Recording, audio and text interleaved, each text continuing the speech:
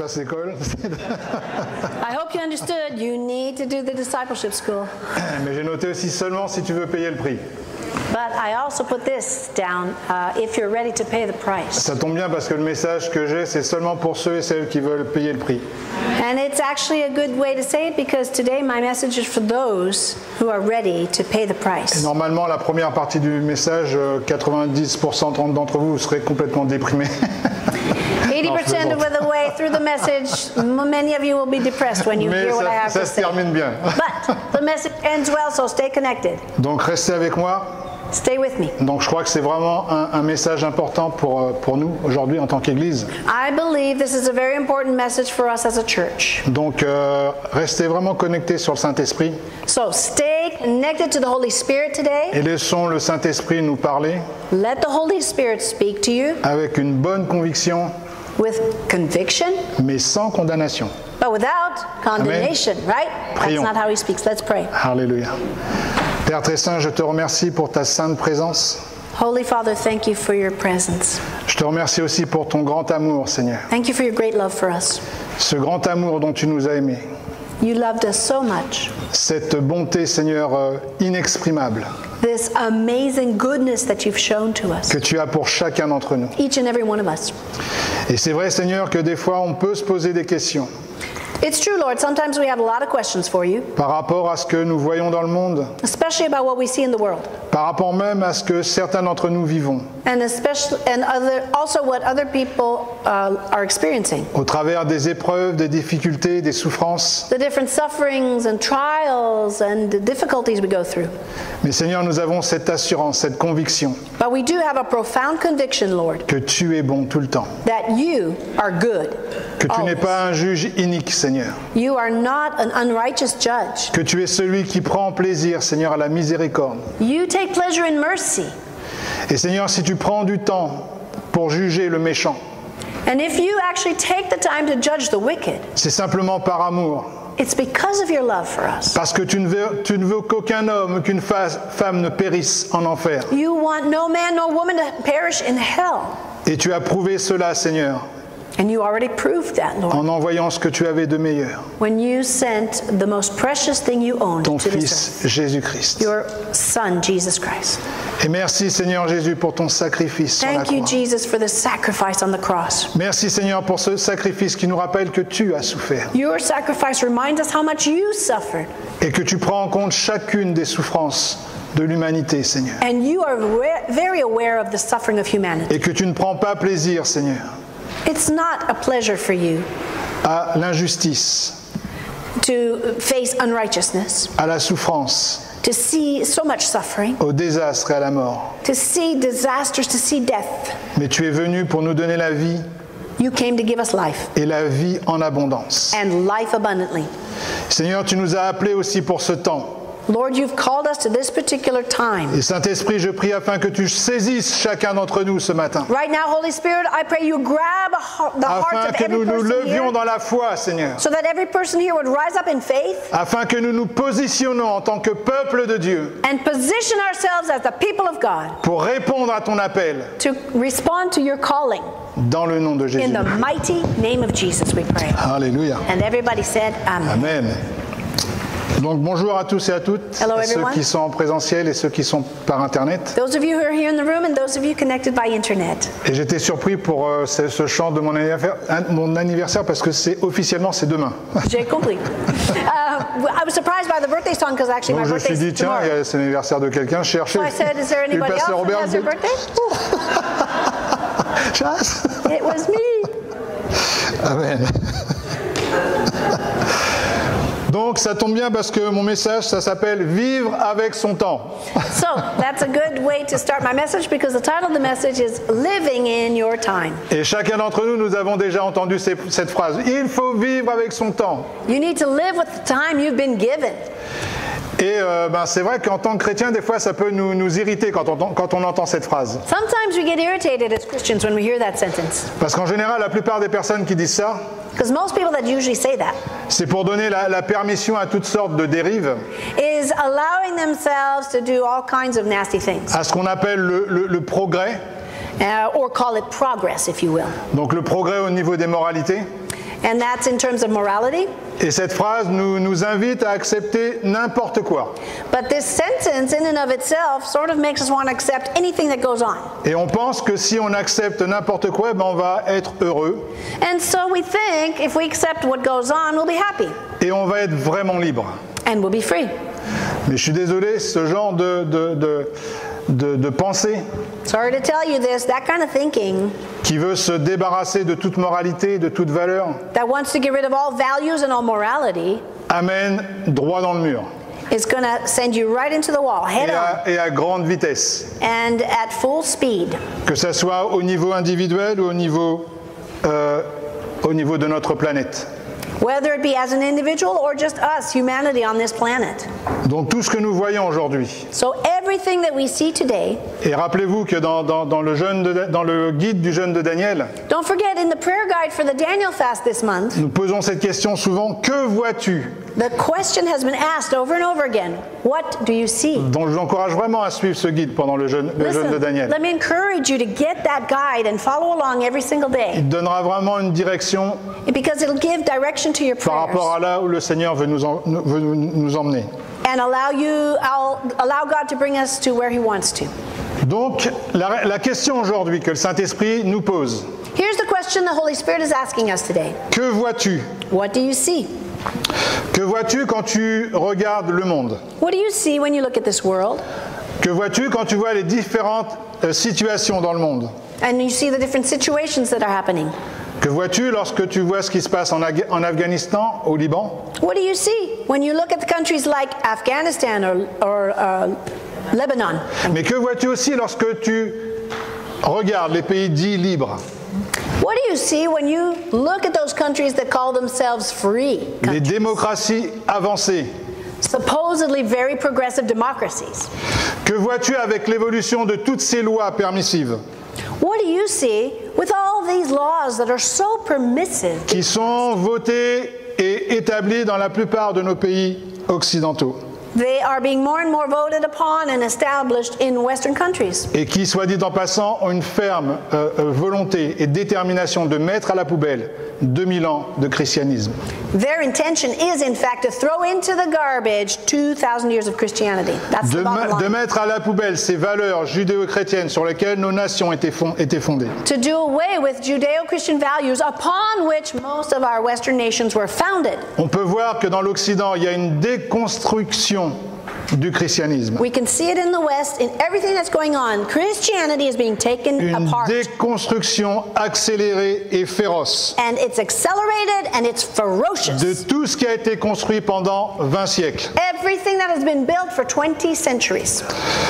Nos leaders font tout pour appliquer Jérémie 1.10 et Jérémie 29.10, mais à l'envers.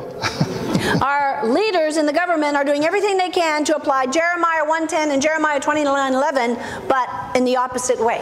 Ils arrachent les bonnes valeurs They are uprooting the good values pour semer des semences iniques. in order to plant unrighteous values. Mais malheureusement, Jérémie 29.10 ne sera pas écrit de la même façon que pour nous. If we let this go on, Jeremiah 29:11 won't have the same meaning. Car ce sera simplement non pas pour des projets de paix et de bonheur, Because if this goes on, we will not see projects mais for des projets de welfare, troubles et de malheur. but projects or plans for unhappiness. Ça va, vous commencez à sentir le truc? All right, you see where we're going with Commencez à this? être un peu déprimé. You Attends, see why it's so c'est serious? pas fini, on va continuer. Now listen, we're not done yet. We're going to have more things to say about that. Et cela a commencé bien avant la pandémie que nous vivons en ce moment. You know, all of this started happening before the pandemic. Je crois que la pandémie a mis plutôt les choses de façon évidente. The pandemic only exposed what was already going on. Je crois que le Seigneur utilise cette pandémie And I really believe God even used the pandemic pour éveiller son Église. to wake up His church. Pour dire, ok les gars, les filles, He's saying, all right, guys, listen. la planète est en train de couler là. The planet is being destroyed. Mais vraiment. Seriously. Ce n'est pas un jeu, réveillez-vous. This is not a game. Hello, Wake up. Église. Are you there? Réveillez-vous. Wake up, church. Et ça fait 1 an et demi que ça dure, un peu plus d'1 an et demi que ça Now, dure. this has been going on for a little bit more than a year and a half. Et il y a des chrétiens qui sont toujours pas réveillés. And there are still Christians who are not yet woken up. Mais j'espère que ce message déprimant va vraiment vous réveiller. So I hope this depressing message that I'm preaching to you will wake you up. Once and for all. Je n'ai pas le temps ce matin de survoler I don't have les time to just give 2000 ans you de christianisme. 2,000 years of Christian history. Depuis la venue du roi des Juifs, Since the King of the Jews de arrived. Yeshua le Messie, Yeshua, pour HaMashiach. que nous puissions visualiser la progression dans laquelle notre monde, To help you visualize the progress that's been going on au in cours des this world siècles, est entré. from century to century. Mais comment comprendre les temps dans lesquels nous vivons? But here's the question. How do you understand the times in which we live? Comment réaliser le temps dans lequel je vis? How do you realize what is going on in this particular La time for saison your life? stratégique et particulière dans laquelle nous sommes. This is a very strategic season for us. Écoutez, frères et sœurs, Listen, brothers and sisters. ce n'est pas dans Facebook, You're not going to find the answer on Facebook ni Twitter, or Twitter ni CNN, or on CNN ni BFM TV. or not even BFM TV. Parfois, je suis surpris, étonné de voir les chrétiens qui mettent leur foi plus dans BFM TV et les réseaux sociaux que dans la parole de Dieu. Sometimes I am shocked by the number of Christians that trust the BFM TV and the social networks more than trusting the Word of God. Et rappelez-vous, le titre de mon message, c'est « Il faut vivre avec son temps ». So you need to live with the time given to you. Et ce matin, je suis à 100%, 200% d'accord avec cette déclaration. I am 100% in agreement with that phrase. Et là, je sais que j'ai toute votre attention. Live with the time you've been given. Mais la clé pour vivre avec son temps But here's the key. est la suivante. Listen carefully. Il faut que nous sachions et que nous reconnaissions dans quel temps nous vivons. We need to know and recognize the season in which we are living. Et le seul endroit où je peux voir dans quel temps nous vivons, The only place I can understand the time in which I'm living, le seul réseau social fiable the only social network that is actually qui va me trustworthy, donner la réponse that will give me the right answers, s'appelle bible.com. is called bible.com. Amen. Dans ta Bible, It is in your Bible, people. la Bible est l'une des armes les plus puissantes que Dieu a données à son peuple. You possess one of the most powerful weapons ever given to mankind. La Bible et la parole de Dieu va te servir de boussole, de tableau de bord, It is the Word of God that is your compass, that is your map. pour savoir là où va notre monde, là où va notre planète. It is the Word of God that will show you where this world is heading.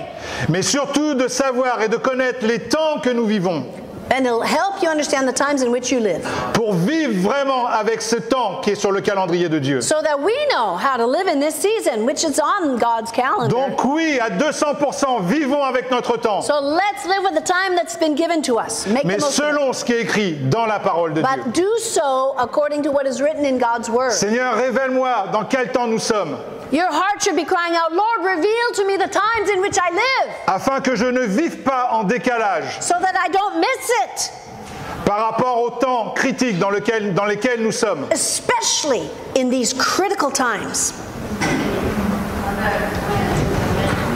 Dieu veut faire une chose nouvelle à travers son peuple. Listen, God wants to do something new through His people. Et Dieu fait tout pour nous alerter, And He's doing everything to awaken us to pour that. nous mettre en éveil avec un tel amour, avec une telle délicatesse. With such love and such delicateness, Et nous tenderness, appelons ça le jugement de Dieu. and we call that the judgment of God. Arrête, tu n'as pas vu encore ce que c'est Hey, listen. vraiment le jugement de Dieu. You have not seen yet what the judgment of God is all about. Et même dans les choses qui secouent de temps en temps, où voilà, il semblerait que Dieu dit « Ok, réveillez-vous ». You know, even when you're feeling shaken, it's because God's saying, wake up, people. Pour éveiller l'homme du 21e siècle, la femme du 21e He siècle, wants to wake up the man and the woman of the 21st et century l'attirer à se tourner vers le seul vrai Dieu, and draw us to the one true God. et à faire attention à cette chose la plus précieuse que nous avons, qui est notre vie. We need to be careful with the life notre that's been âme. given to us. It is the most precious gift we have, our soul, our life. Dans quel temps nous nous trouvons aujourd'hui? So what season are we living in? Chaque période Every single period demande à l'Église un positionnement. requires of the church to be positioned. Chaque saison demande à l'Église une mentalité. Every new season requires the church to have a new mentality. Et je dirais même que chaque période que nous vivons demande à l'Église des nouvelles armes. And every new season requires new weapons. Nous voyons même dans le domaine naturel We see this even in the natural realm. que les armes et les armées ont évolué selon les époques. Have you seen how armies and military have evolved over the centuries? Nous voyons qu'au temps de Jésus, l'armée la plus puissante était l'armée romaine. At the time of Jesus, the most powerful army in the world was the Roman Empire's army. Ils avaient un tel entraînement et de telles armes qui faisaient trembler la plupart des nations dans lesquelles ils Their allaient. weapons caused the other nations of the world to tremble with fear. Mais cette armée, ces armes étaient adaptées pour leur temps. Those weapons were adapted to that time in history. Et que se passerait-il aujourd'hui si l'armée puissante du temps de Jésus venait aujourd'hui dans notre époque? So what would happen if that most powerful army at the time of Jesus were to show up today in a war? Elle serait balayée par la plus petite armée du plus petit pays de notre époque. It would be destroyed by the smallest country of our planet. Pourquoi? Parce que les armes ne sont plus adaptées. Because their weapons are no longer adapted. Les stratégies ne sont plus adaptées. And their military strategy is no longer adapted to what goes on today. Tout ça pour dire So I'm saying all this to say this. que les choses que nous faisions avant, dans l'ancienne saison, The things that we have done in previous seasons que les armes que nous utilisions avant, dans l'ancienne saison, and the weapons with which we did spiritual warfare in previous étaient seasons très efficaces pour l'ancienne saison, were effective for those seasons. mais deviennent inefficaces, voire dangereuses, dans ce temps que nous vivons. However, they're not effective. They're even, I would say, dangerous in the current season.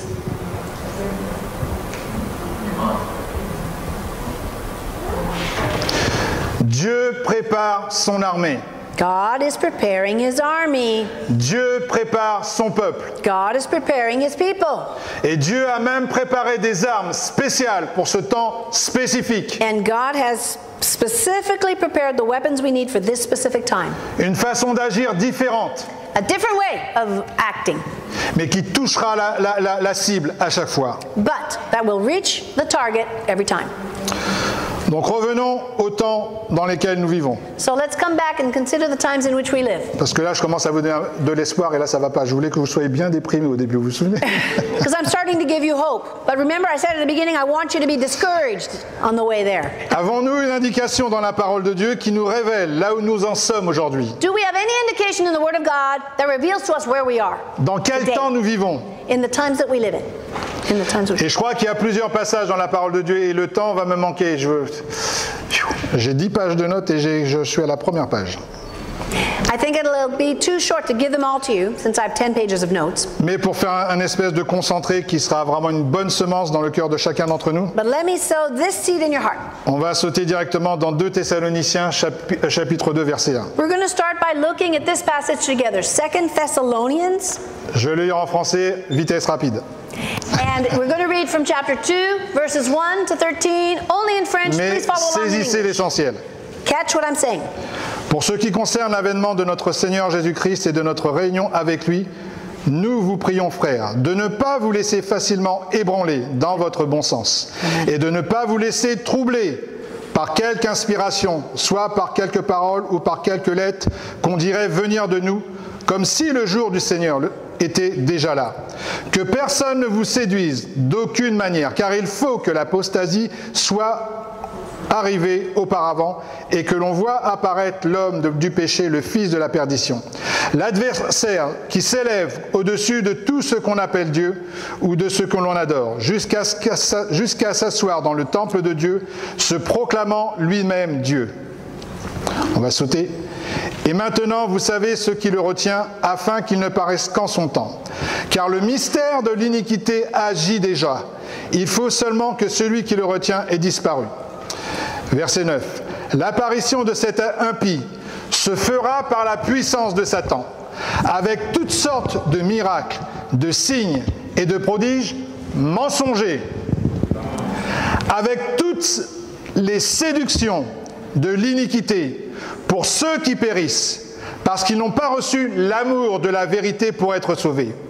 Aussi Dieu leur envoie une puissance d'égarement pour qu'ils croient au mensonge, afin que tous ceux qui n'ont pas cru à la vérité, mais qui ont pris plaisir à l'injustice, soient condamnés. Wow, that's heavy. Donc là, c'est Paul qui parle. The Apostle Paul is speaking. Et Paul a écrit cette lettre il y a presque 2000 ans. And he wrote this about 2,000 years ago. Ce qui est intéressant dans cette lettre, c'est que Paul dit de ne pas vous laisser troubler. Donc il parle au peuple de Dieu, à l'Église. So he's speaking to the church, and the first thing he says is, don't be shaken. Il parle par rapport à la venue du Seigneur. In regards to the coming of the Lord. De ne pas vous laisser troubler par quelques révélations. Don't be alarmed by the revelations. Ou inspirations. Or the different inspirations. Et dans les temps que nous vivons, il y a plein de gens qui sont inspirés, qui sont révélés par rapport, qui ont des révélations. There are lots of people in our day and age that have inspirations and revelations, right? Mais qui sont bien souvent en désaccord avec ce que dit la parole de Dieu. But unfortunately, sometimes they're not in agreement with what's in the Word of God. Donc Paul dit de ne pas porter à crédit toutes les révélations, toutes les soi-disant prophéties. So, don't just listen to any old prophecies that you come across. Il dit, en quelque sorte, qui dit que le retour du Seigneur est déjà là ou imminent. And he is telling the church the coming of the Lord is imminent. Rappelez-vous, il y a 2000 ans que Paul And he was writing this 2,000 years ago. Donc ils disent que le Seigneur que ce jour-là n'est pas imminent il y a 2000 ans, c'est normal. So, that day is not far off. I guess it was normal 2,000 years ago. Mais il donne une indication très importante. But here's a clue that he gives us. Il dit, voici le signe. Here is the sign, he says. Il faut d'abord qu'il y ait l'apostasie. First thing that happens, apostasy. Ainsi que l'apparition de l'homme du péché, ou plus précisément ce que nous appelons l'Antichrist. And then the Antichrist appears. Ce que nous pouvons constater aujourd'hui en 2021, So this is what we see in 2021. c'est que nous n'avons pas encore vu l'apparition de l'impie, de l'Antichrist. At this point in time, we have not yet seen the appearance of the Antichrist. Est-ce que c'est proche? Is it close? Certainement. Probably, yes. Combien d'années? How many years from now? J'en sais rien. Well, no idea. Mais ce que je sais, But this is one thing I do know. et ce que je peux constater, This is what I observe. c'est que nous sommes dans ce temps d'apostasie dont Paul parle. We are clearly in the period of apostasy, of which Paul Qu'est-ce que c'est speaks. l'apostasie? So what does that mean, apostasy? L'apostasie, c'est le renoncement à la foi chrétienne. Renouncing the Christian faith. C'est le renoncement aux valeurs chrétiennes. Renouncing Christian values. Et les nations sont rentrées dans cette période d'apostasie. And the nations of this world are currently in that period of Ce apostasy, que je disais tout à l'heure en introduction. as I said in my introduction. Les nations sont rentrées dans cette période d'apostasie. So the nations are in apostasy right now. Ils jettent à la poubelle toutes les valeurs du judéo-chrétien, They're du rejecting christianisme. all Judeo-Christian values. Ça a commencé d'une façon de semence en 1968. And it all started with the first sowing of a seed in 1968. Et ça a pris des proportions. Est-ce que c'est le hasard du calendrier? Mais ça a pris des proportions dans l'année 2001 où il y a eu une accélération. And starting 2001, I saw an acceleration take place. Et cette année 2001, qu'est-ce qui s'est passé? What happened in 2001? Et tous on a en souvenir le 20e anniversaire du 11 septembre. We just talked about it this morning, the September 11th. Tous on se souvient que ce n'est pas simplement les États-Unis qui ont été touchés. And everyone remembers that day because not just the United States were touched. 93 nations ont été percutées ce jour-là par les avions du World Trade Center. 93 different nations were attacked by the planes in that World Trade Center that fell to the Fait ground. très intéressant de ce qui s'est passé aussi en 2001.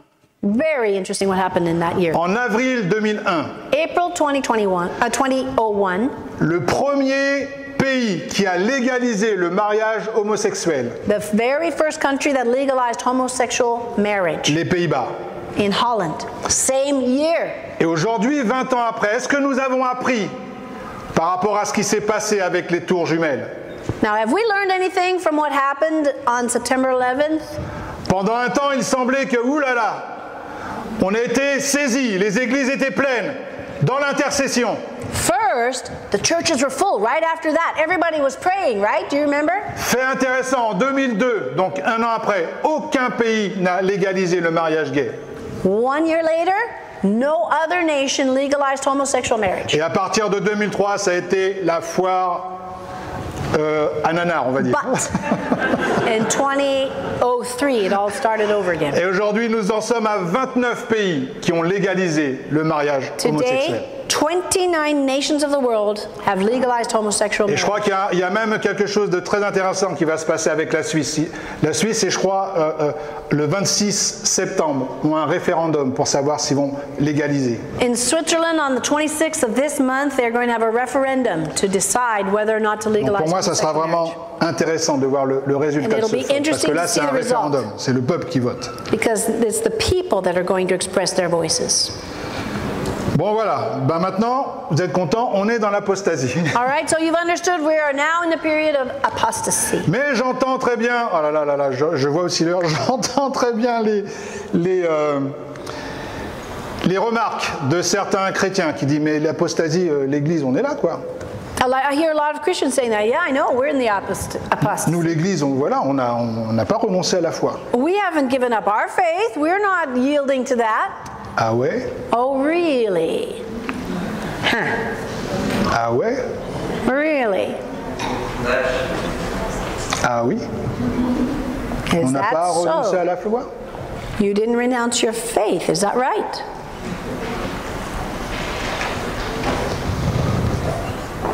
Aujourd'hui, certaines églises bénissent le mariage homosexuel. Listen, certain churches are blessing Mais ça, c'est le homosexual début marriage. des festivités. Ils marient même les ministres de Dieu homosexuels And they even dans, have dans leur pastors église. that are homosexual that get married. Quelle heure est-il à l'horloge de Dieu? So, on God's calendar, what time is it? In Nous your opinion? sommes en pleine apostasie, frères et sœurs. We are in full apostasy. Il y a quelque chose dans la parole de Dieu qui m'étonne, qui est sorti de la bouche de Jésus. Something surprising came out of Jesus' mouth. Il dit, quand le Fils de l'homme reviendra, trouvera-t-il la foi sur la terre? He said this, when the Son of Man comes, will he find faith on the earth?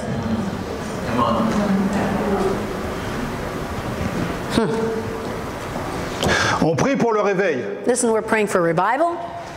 Je suis d'accord à 200%. I'm 200% in agreement with that. Mais il faut prier que l'Église se réveille d'abord. But we need to pray first that the church wakes up. Que nous soyons conscients des temps que nous vivons. That we are aware of the times we live in. Oh là là, Seigneur. Bon, je prêcherai la suite le dimanche prochain parce que I think I'll have to do the second part of this message next Sunday. je ne veux pas massacrer le message. Donc je vais vous laisser déprimer pendant une So maybe semaine. I'll just leave you depressed all week long. Shall Et I la do semaine that? prochaine, vous serez en feu et en joie. Then next week you can come back and get encouraged. Tout ça pour dire que c'est important de connaître dans quel temps nous vivons. I share this with you because it is so important for you to understand the times in which we live. Donc pas pour que nous vivions dans la peur, Not to live in fear, that's not the point. mais comme je l'ai dit tout à l'heure, pour que nous sachions quelle mentalité nous devons avoir dans ces temps. The goal is to know what mentality should we have, what mindset should we have during these times, Pour que nous réalisions so that every one of us realize qu'est-ce que le Seigneur a mis à notre disposition en tant qu'Église. what has the Lord made available to us as the church of God. Que nous réalisions que les temps sont difficiles. So that we realize that we do live in difficult times. Et je vais finir quand même avec un point positif. But I want to finish with this point. Parce que je ne vais pas vous laisser déprimer pendant une I semaine. won't leave you discouraged. There is some good news, okay? En même temps, c'est une bonne nouvelle. It is good news. Parce que c'est une bonne nouvelle que le Seigneur revienne. It is good news that Jesus is coming back, Amen. right? C'est une bonne nouvelle que le roi des rois, le Seigneur des seigneurs, It is, vienne avec justice, avec force, juger le méchant. it is good news that the Lord of Lords and the King of Kings, the Son of God, is coming back to judge the nations. Mais le temps que nous vivons, frères et sœurs, c'est le commencement de l'accouchement. But where we are now are just the beginning of what we call birth pangs. Et c'est ça la bonne nouvelle. That's the good news. C'est vrai que nous sommes dans les débuts des douleurs. We are in the beginning of the birth pangs. Mais dans les douleurs de l'accouchement. But birth pangs are important. Ça veut dire que nous allons subir des souffrances. We will endure suffering. Nous sommes dans des moments où nous ne pouvons plus, comment dirais-je, travailler pour notre confort. We can no longer afford just to live for our own comfort. Et vous savez, lorsque nous avons nos enfants, Régine et moi, You know, when we had children, my wife Regine and I, il y a la sécurité sociale qui donnait des cours aux parents. at the time, the Social Security Services would give courses to parents Avant l'accouchement. before the child was born. Donc on appelle ça des cours de préparation d'accouchement. So those were called preparing for your birth. Ça veut dire que tu te prépares mais pour de faux. So you're getting ready, but you haven't given birth yet. Donc je me souviens, on apprenait, donc Régine apprenait à respirer. So in those courses, Regine would have to learn how to breathe. Et moi j'étais dans mon rôle de papa. And I was there like the father in my role. Et je lui disais, vas-y, respire, respire. So I would coach her. Breathe, Allez, breathe. on était en situation. All right, believe like you're in the situation. Breathe. Vas-y, respire comme ça, oui, comme ça, allez, vas-y. Yeah, come on, you can do this. Breathe, breathe, breathe. Push, push, push. Tiens-moi la main, ouais. Et le jour de l'accouchement est arrivé. Now, the day of the birth arrived. On était hyper entraînés. We were all trained, Surtout moi. especially me. Et les douleurs ont commencé à arriver. So that's when the birth pangs started. Et ça commence à arriver de plus en plus. And it became stronger and stronger. Et moi j'avais mon chronomètre parce qu'on m'avait dit que dès que ça commence à avoir un intervalle entre 3 et 4 minutes, mon gars, tu prends ta voiture et tu vas directement à la clinique. They had told me, as soon as the contractions are 3 to 4 minutes apart, you get in that car and you get to the hospital. Donc j'ai pris mon chronomètre et je I was vois timing it. au bout de 3-4 minutes, ok, il faut qu'on y aille chérie, allez. Time to go, let's get in the car, let's go, hurry. Rappelle-toi de l'entraînement qu'on a eu. Don't forget we've been trained for this. Donc j'ai pris ma voiture, So I took my car, j'ai fait un excès de vitesse avec ma petite Kathryn I sped with my little car, I even went past the speed et je suis limit. arrivé à la clinique. I got to the clinic. Et donc j'ai pris ma femme, etc. Je l'ai amenée dans la salle de réveil, enfin pas de réveil, What do you call that? de travail. I took my wife to the maternity ward. Mais c'est réveil aussi, parce que là, ça a un rapport un peu avec l'église. Donc l'église, il faut qu'elle soit réveillée pour accoucher. The church needs to be wide awake to give birth, right? Dans la salle de travail. So I went to the maternity ward. Et donc là, c'était pour de vrai. Now this was the real thing. Donc moi, je disais à Régine, vas-y, respire. So I told my Donc wife, c'est elle qui a toutes les douleurs, entre parenthèses. She's got all Vas-y, the respire. pains. Moi, j'avais bien appris ma leçon. Now I learned how to do this. Et à un moment donné, j'ai vu son regard, elle avait envie de dire, mais tais-toi. At one point, she was looking at me like, just shut up. Mais moi, j'étais dans mon rôle. But I was in my role of the father. Et à un moment donné, donc c'est au moment de l'accouchement, ça devenait de plus en plus dur. The closer the birth came, the harder the contractions. Surtout pour moi. Especially for me. Parce qu'une chose que j'avais pas appris dans les cours d'accouchement, c'est qu'il faut pas donner la main à une femme qui accouche. This is one thing they didn't teach me in the classes. Don't give Ne your fais hand to jamais your ça, wife. frère. Never do that, brother. Don't put Donne your ton wife. coude. Give her your elbow to squeeze, not your hand. She'll break Elle her avait hand. tellement mal. Je lui disais, vas-y. Et d'un seul coup, elle m'a broyé la main. With one squeeze, she demolished my hand. Squeezing it. Et on attendait un événement heureux. Et je te prie de me croire que vu la douleur que j'avais, c'était pas un événement heureux pour moi. We were expecting a great event, Mais ni pour Régine. but it wasn't fun.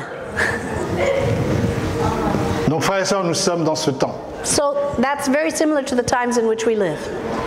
Et c'est pas le moment de dire non, je veux plus y aller. C'est trop tard. You know, it's too late to say, Le okay, I travail can't est do this déjà anymore. en mouvement. Because the labor has already begun. On a besoin de toutes tes forces. We need every part of your On a strength, besoin de tout ton sérieux. every part of your On a commitment, besoin de toute ta consécration. every part of your On a besoin consecration, de toute ton intercession. every part of your On a intercession. besoin de tout ton être, de toute ta concentration We need your concentration, your whole being pour donner naissance to give birth à ce pourquoi nous prions depuis des millénaires. of that thing we've been praying for 2,000 years. Réjouissons-nous rejoice. Oui, ça sera dur.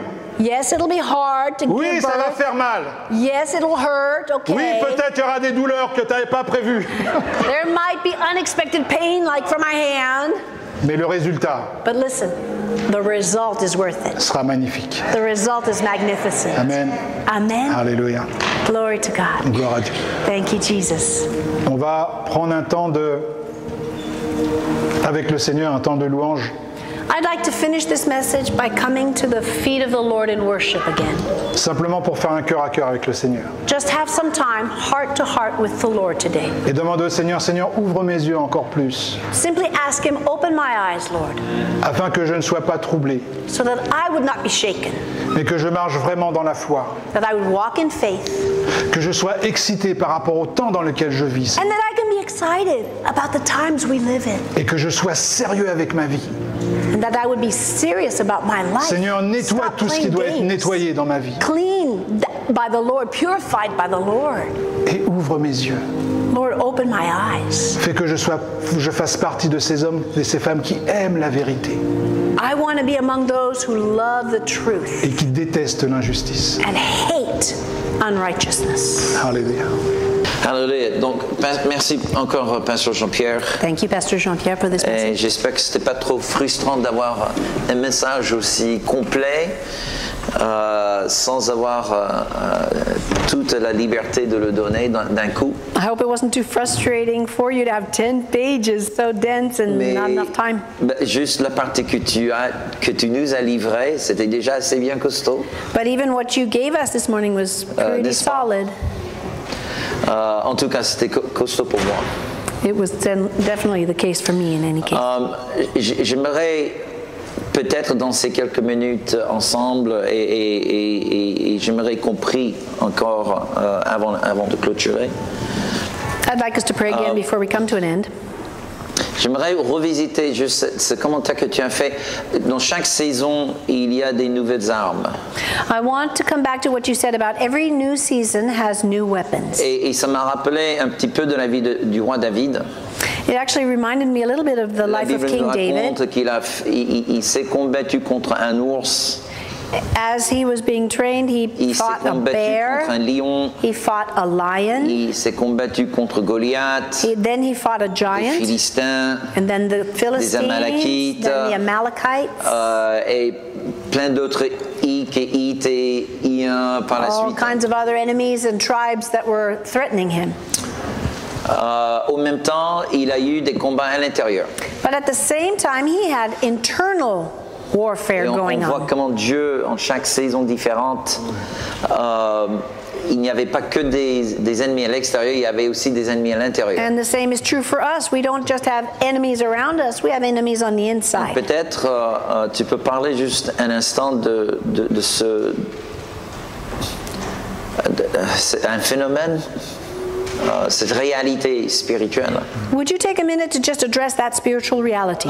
Qu'est-ce que ça fait que, une fois que je commence à maîtriser certains géants, il semblerait que les données changent, j'entre dans une nouvelle saison et je suis face à des problèmes encore plus grands. Because I get the impression, we've conquered one giant, we come into a new season, and then there are bigger giants. So Dites-nous à quel how do moment we ça s'arrête, deal with it, and when does it end? qu'on a fini une fois pour tout, When is it all over? et qu'on puisse entrer vraiment dans ce temps de vacances spirituelles. When can we go on vacation, spiritually speaking? Et voilà, on se repose sur nos acquis. And rest on our laurels.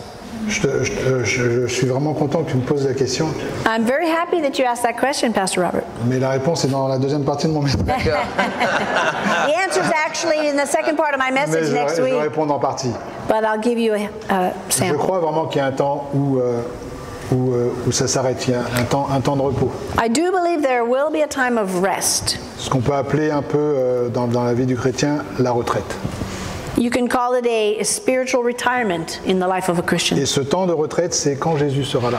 When Jesus has come back, that's when we'll have that Mais tant qu'il n'est opportunity. pas là, c'est le combat, As long as he's not come back le yet, combat et le combat. we're in a warfare. Et ce qui est intéressant avec le Seigneur, This is what's interesting with the Lord. c'est que dans chaque combat, dans chaque bataille à laquelle nous faisons face, Every battle that we confront, il y a toujours un bénéfice. there's always a benefit, a reason for that battle. Chaque bataille gagnée nous prépare pour la bataille suivante. Every battle that we go through is to prepare us for the next C'est battle. pour ça qu'en tant que chrétien, on ne doit pas avoir peur des combats.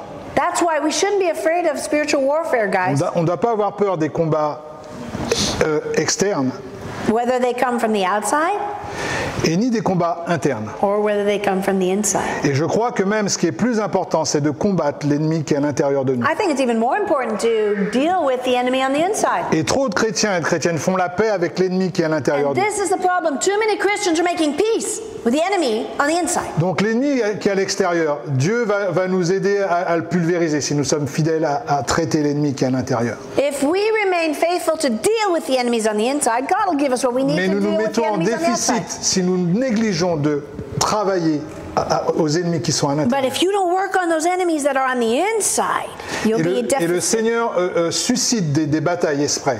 God does it on purpose to reveal the enemies Il on the veut nous inside. apprendre la guerre. He wants to teach you war. He wants to train your hand for Et war. frères et sœurs, la foi chrétienne, c'est pas tout le monde il est beau, tout le bon, il est gentil, puis on fait des bisous à tout le monde. You know, Christian faith isn't just, oh, all is well, life is wonderful, and let's kiss each other. Un petit peu de temps en temps, mais la foi chrétienne, c'est There le is combat. that, but listen, a On est lot dans un of combat, Christian dans une life guerre. is spiritual warfare because we're in a war. On veut devenir de plus en plus comme Christ And we want to become more and more like Jesus. et être intentionnel par rapport aux ennemis qui sont en nous. We need to be very decisive, very intentional about dealing with the enemies on the Ne inside. pas permettre à la susceptibilité, à l'irritabilité, à la colère de demeurer dans nos cœurs. Even things like irritability, anger, frustration, oversensitivity. Et These s'il y are a un enemies. temps où on doit vraiment combattre ces ennemis et les vaincre, c'est aujourd'hui. If there's any time that we need to conquer those enemies, it's today. Parce que les batailles auxquelles nous allons faire face seront pour les personnes qui auront traité ces ennemis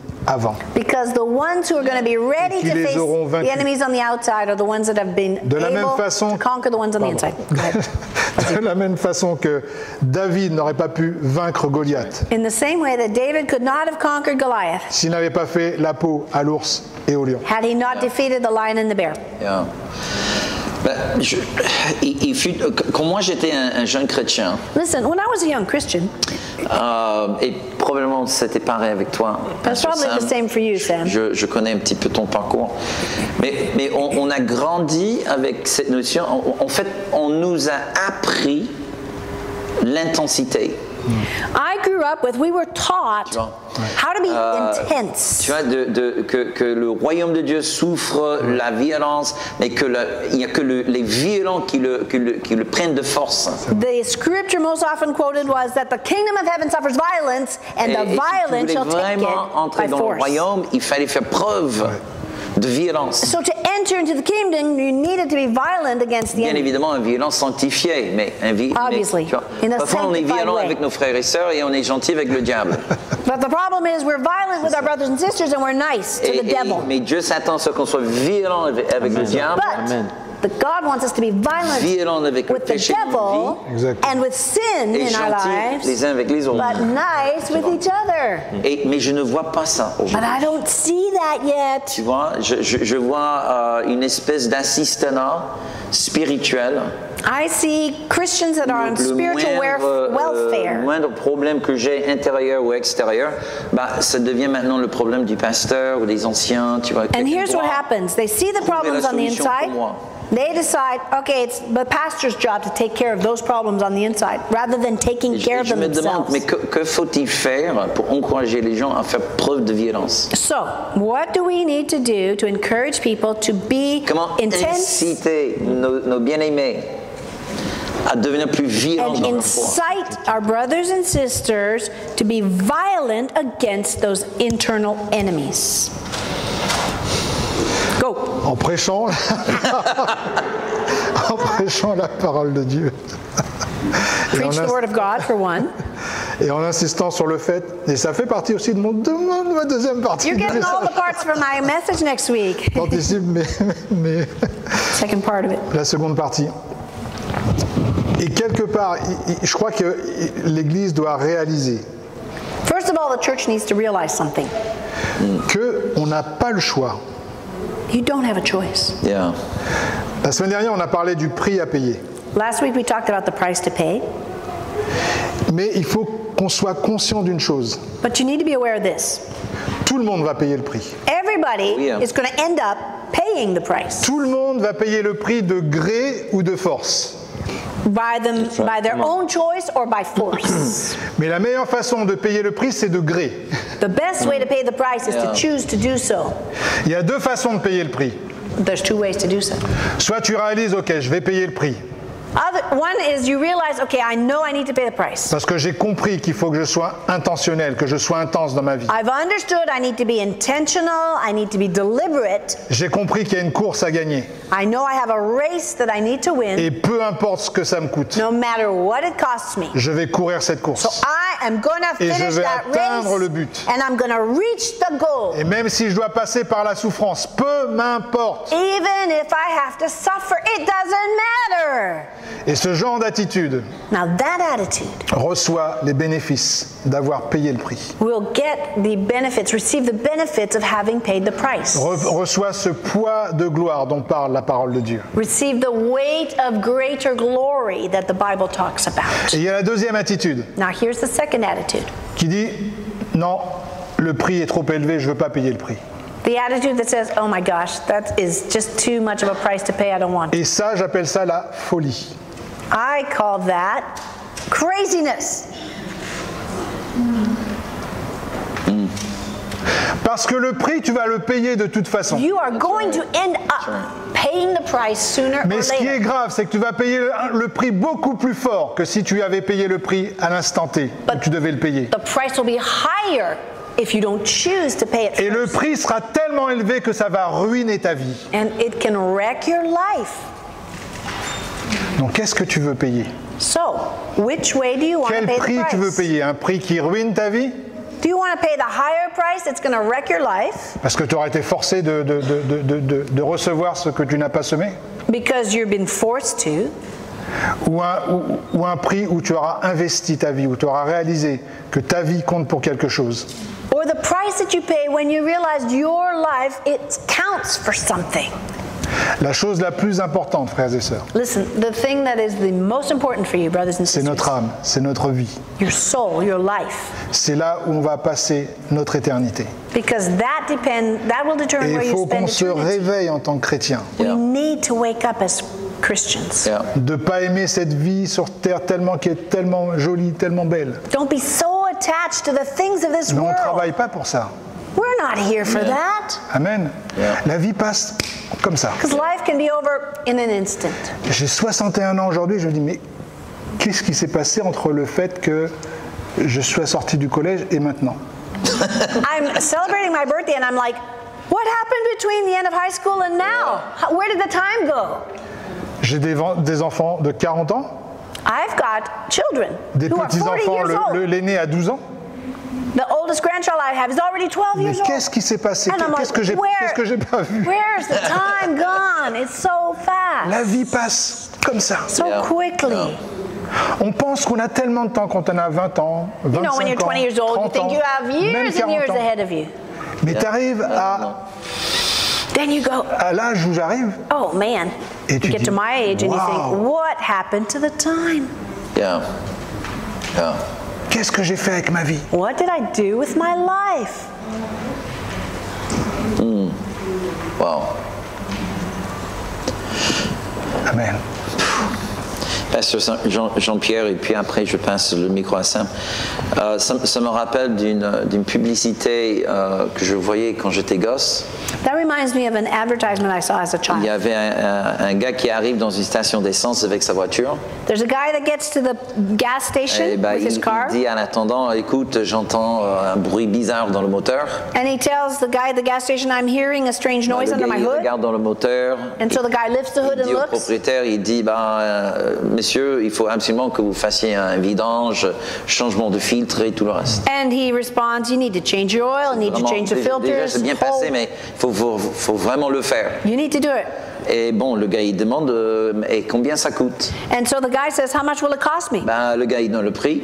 And so he gives him the price. Là, le propriétaire de la voiture était très contrarié, il dit, oula, mais c'est cher ça. But the owner says, Il dit, that's so expensive. vous pouvez le payer maintenant. And the guy responds, you Vous can pay that continuez à price rouler et vous now, le payerez plus tard. or you can keep driving in that condition Bah, and tu you vois, le gars, pay the il price later. réfléchit. C'était The vraiment guy une très bonne thinks pub. about it, Et il dit, bon, on verra ça plus tard. and he says, we'll talk Prend about la it later. voiture, il fait même pas 2 km And he drives et la away. voiture tombe en panne. A mile Le later, moteur complètement bloqué. the car dies, the motor, Il the appelle engine is dead. le gars à la station So he d'essence. calls the guy at the gas Il dit, station. vous pouvez envoyer Can quelqu'un you send me a pour tow monter la voiture truck? I broke down. parce qu'il est tombé en panne. Il dit d'accord, bon, vous aurez payé pour le vidange, Okay. la remorque et Now tous les you need dégâts to que tu as pay fait votre moteur. For the oil change, for the filter change, for the tow truck, and for the manual labor to fix the motor. Je n'ai jamais oublié cette pub. I have never forgotten that C'est advertisement. exactement ça. Et même dans les petites choses. And it's Tu true sais, even in the quand little je me lève tôt le things. matin et le The fact corps that you veut rester encore get au up lit. early in the morning even though your body wants to sleep later, you know? Et j'entends cette pub qui And I repasse dans think ma about tête. that advertisement. Paye un petit peu maintenant. You can pay a little bit Paye now, beaucoup plus cher or you après. can pay a lot later. Petit, c'est mieux que beaucoup. D'accord. Okay, so that's my conclusion. Il pleut Paying a dehors, little il now. fait froid. Okay, it's cold Je dois outside. faire mon It's footing. raining. I'm going to go jogging. Et j'entends la voix. And I hear that voice. Paye un petit peu maintenant. Pay the price now, Paye plus. or Beaucoup pay plus a plus lot tard. more later. Then you regret it. Fais bien le jeûne de Daniel. You can do the Daniel fast. Juste 21 jours. It's only 21 days. Or else, Paye beaucoup plus cher plus tard. Tout à fait. pay a higher price later. Et wow, c'est vraiment, s'il vous plaît, frères et sœurs, c'est vraiment un message pour nous à saisir. Brothers and sisters, this is a very important message for all of us to get Et hold of. j'espère que, bon, je pense que Dieu voulait nous donner juste un petit humour pour mieux avaler le message qui est dur. I think God gives us humor sometimes to make the hard messages easier Il y to a un élément swallow. de correction dans la voix de Dieu ce matin. There is truly some correction in God's voice this morning for Et His people. parce qu'on n'est pas convaincu qu'on peut tout perdre.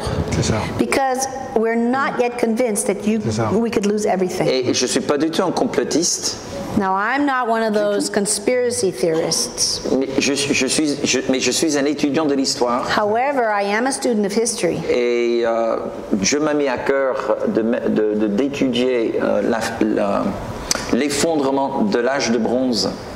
The Lord put it on my heart to study the collapse of the Et à age of part bronze. notre ère présent, il n'y a Because jamais eu un temps où la terre était aussi riche there was no other time in history, Aussi apart from the prospère. Bronze Age, et aussi stable. that was so rich, so Que la dernière stable, partie de so l'âge de bronze. prosperous. It was called the Bronze Et en à Age. peu près 2 ou 3 ans, 2 or 3 years. That's all. le monde entier a coulé. The entire world fell apart after Et the des Bronze grands Age. empires, Ça fait And I'm talking about huge égyptiens, empires. assyriens, hittites, The babyloniens, Hittites, the Babylonians, the même jusqu'à la Assyrians, Chine, even all the way to se China, sont effondrés totally wiped out. et ils ont cessé à exister. And they no longer exist. Alors là, j'ai dit wow. Ouais, ouais. I saw that and I'm like, oh man, Il faut vraiment qu'on saisisse. we need to Désolé. understand something here. C'est à toi. T'inquiète.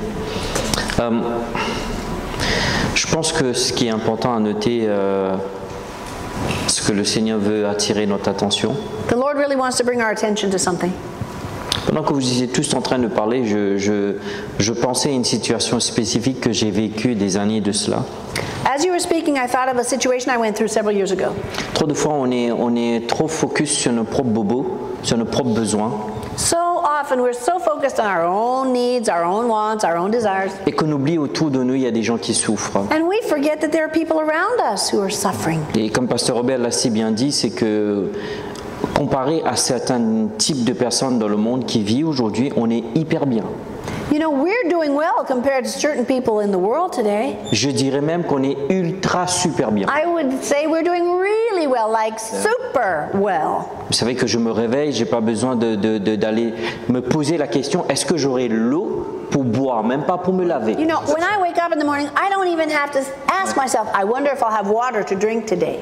Et je pense que le focus serait de l'enlever de nos yeux sur nos bobos, nos besoins et de le focus sur qu'est-ce que tu veux faire, Seigneur. The question to ask ourselves is, what do you want to do, Lord? And stop focusing on ourselves. Et certains d'entre vous, peut-être aujourd'hui, avant qu'on quitte ce culte, vous devez prendre une décision, commencer à vous impliquer dans les affaires de Papa, dans le royaume de Dieu. Some of you need to make a commitment today before you leave this room to be involved in the Father's business. Oui, j'ai mal aux jambes, Yeah, I have a sore leg, mais okay. je peux aider quelqu'un pour avancer. But listen, I can help someone else in their situation. Oui, j'ai un peu faim, mais je peux partager la moitié de mon pain avec mon voisin. Okay, I'm hungry, but I can share my bread with my Que neighbor. vas-tu faire?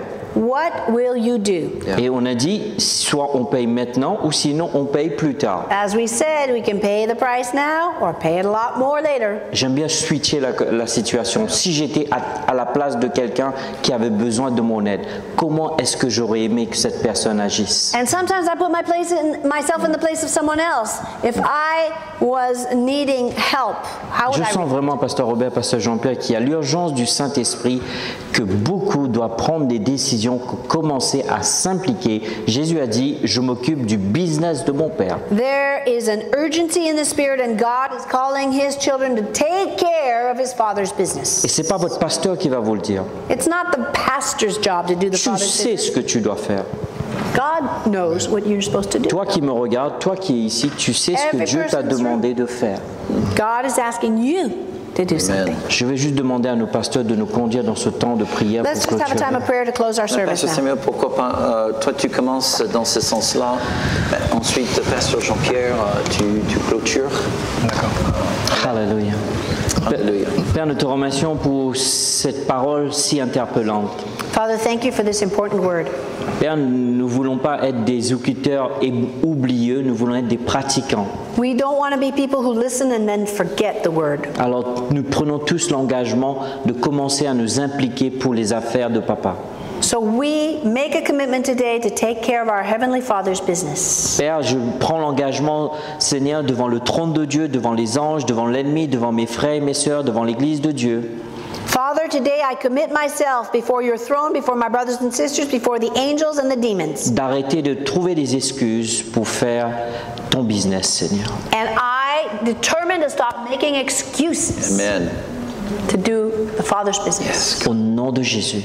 In the mighty Quand je name of quitterai cette terre, Seigneur, que ce soit révélé dans le cœur de chacun que Samuel était un homme qui s'occupait du business de son papa. Let it be said of me at the end of my life that Sam was someone who took care of the Father's business. Que ce soit ainsi sur ma famille, And my whole family as well. que ce soit spirituel ou naturel, Whether it be my natural family or my spiritual au family. nom de In Jésus. the mighty name of Jesus. Amen. Amen.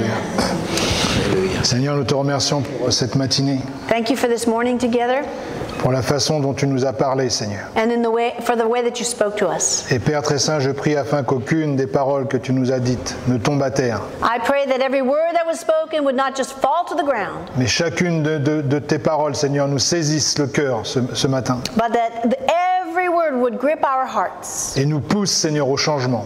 and push us, Et nous propel pousse, us Seigneur, à la to transformation. change, to be Et transformed, nous pousse à te désirer encore davantage, Seigneur. and to desire you more and more, À connaître ta parole plus que jamais.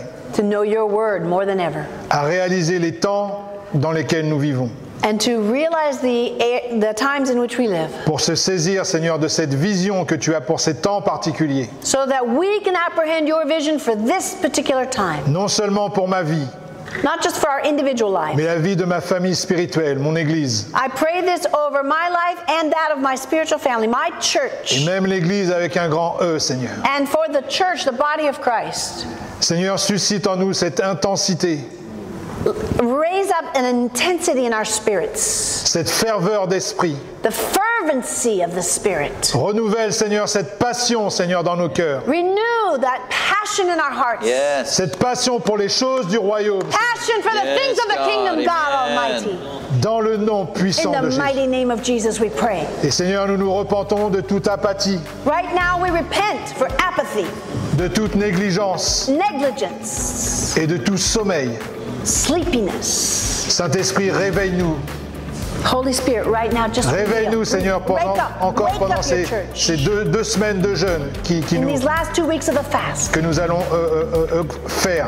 that we will be doing together as a church. Chaque matin, Seigneur, réveille-nous. Yes. Awaken Amen. your people every Amen. morning. Chaque matin, Seigneur, change-nous, défie-nous. Yes. Every day, change us, challenge us, Positionne-nous, Seigneur, and position us pour ces temps particuliers. for this particular time. Et je prie, Seigneur, qu'aucun d'entre nous ne reste en reste, That no one would remain left out, mais que chacun d'entre nous prenne part à l'œuvre but that puissante que tu fais. each person would be committed to the work Au that you milieu de have nous, dans le destined nom us puissant de Jésus. for, in the mighty name of Jesus. Amen. And everybody said, Amen. Alléluia.